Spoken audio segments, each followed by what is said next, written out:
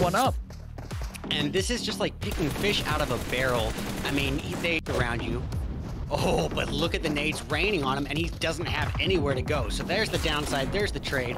Luckily, his teammate Pan able to get the knock. It's all riding on Kush to get some Overwatch and cover fire as Pan and Snap try to heal up. Snap is able to do so successfully. And here he comes out with a beautiful takedown. And here we have another altercation in the mix here. It's a really rough position here.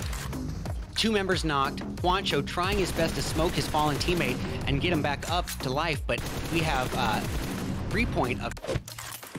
Yeah, I mean, if not, why not? Oh yeah.